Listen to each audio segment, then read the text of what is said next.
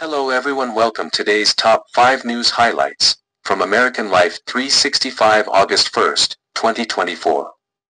Trump questions Harris's identity, saying he didn't know she was black.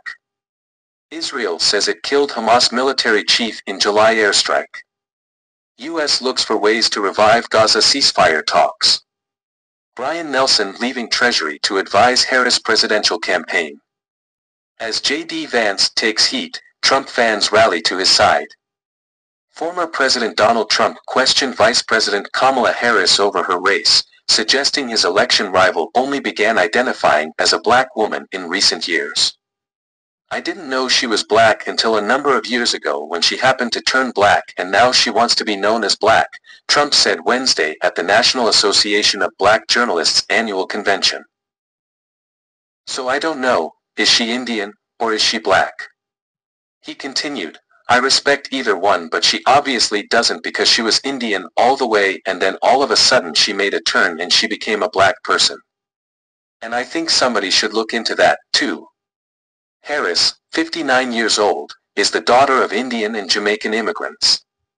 She was raised in a predominantly black neighborhood in Berkeley, California, because, she said, her mother thought her daughters would one day be seen as black women and wanted them to have strong role models around them. Harris attended Howard University, a historically black institution in Washington, D.C., and is a member of Alpha Kappa Alpha, a black sorority. Question is if she is qualified to black community or if anyone participates in a black community will become black. Israel has determined that it killed top Hamas military commander Mohammed Deif in a July airstrike. Other high-ranking deaths. Israel also killed Fuad Shukr, a Hezbollah commander, and Hamas political leader Ismail Haniyeh in recent strikes. The country's military said Thursday, eliminating a planner of the October 7th attacks and a militant it had tried to kill for decades. Deif is the most senior military leader of the U.S.-designated terrorist group whom Israel says it has killed in more than 9 months of fighting in the Gaza Strip and the third high-ranking enemy of the country to be declared dead in 48 hours. These actions have raised fears of a wider Middle East conflict due to the responses from Hezbollah and Iran. Deif was a key planner of the October 7th attacks that resulted in significant casualties and hostages. The death of Mohammed Deif, a top Hamas military commander, has significant implications for both Hamas and Israel. Deif's death creates a leadership void within Hamas, as he was a key figure in their military operations. His death could disrupt Hamas's military strategies and operations, as he was involved in planning major attacks, including the October 7th attacks on Israel. The loss of such a prominent leader might affect the morale of Hamas fighters and supporters.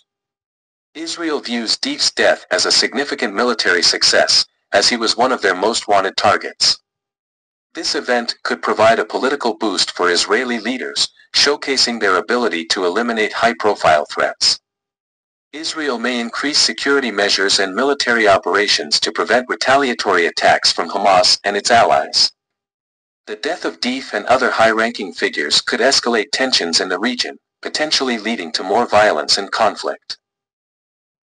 These developments might complicate ceasefire negotiations and efforts to achieve peace in the region.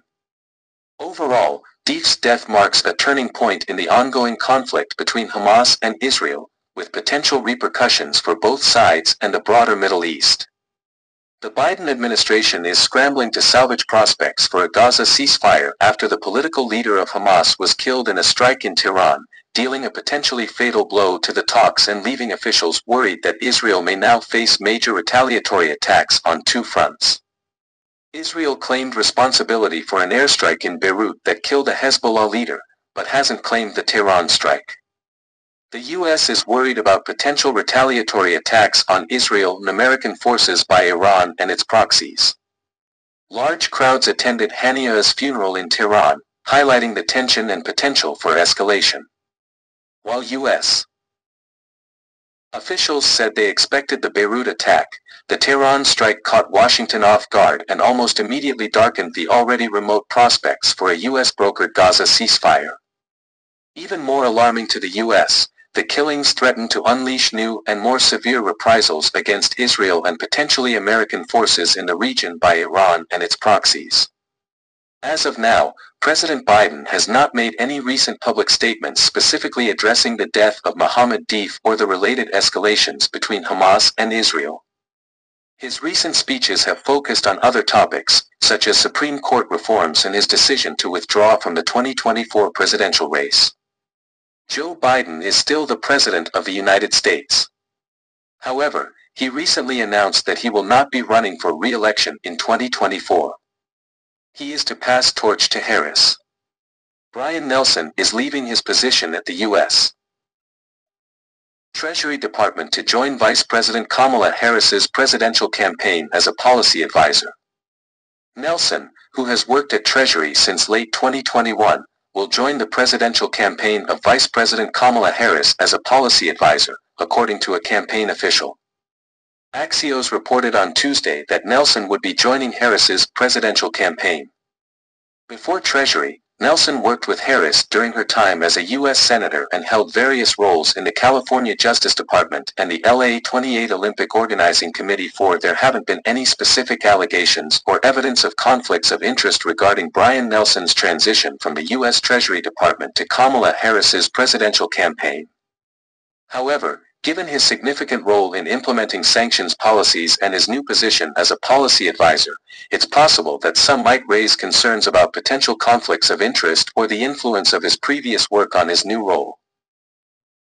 How does the Treasury Department handle potential conflicts of interest for its employees? What safeguards are in place to prevent policy advisors from benefiting personally from their roles? In the 2 weeks since J.D. Vance was nominated by the GOP as Donald Trump's running mate, he has been seen by many voters, including some Republicans, as a lightning rod for controversy. But the Nevadans who turned out Tuesday to hear Vance saw him as something else, Trump's hand-picked heir. "I came to see what the future of the GOP looks like," said Kate Marsh, 38 years old, a local property manager. Vance is who Trump picked to Kimwar, has been seeking to define himself on the campaign trail since Trump chose him at the start of the Republican convention. The decision, which came before President Biden announced he would step out of the race, has since been second-guessed by some Republicans, as Vance is seen as a populist, right-wing messenger who appeals to Trump's MAGA base but might not to the voters needed to win a close race in swing states such as Nevada. He is seen as a controversial figure but is supported by Trump's base. Vance's campaign speech in Reno focused on criticizing Vice President Kamala Harris, calling her dangerously liberal and blaming her for immigration issues. He also criticized free trade, globalization, and the media. Vance supports tighter borders, tariffs, an isolationist foreign policy, and government intervention in the economy, echoing Trump's anti-establishment message. Some Republicans are second-guessing Trump's choice of Vance, concerned about his appeal to swing state voters. However, supporters see him as Trump's chosen successor.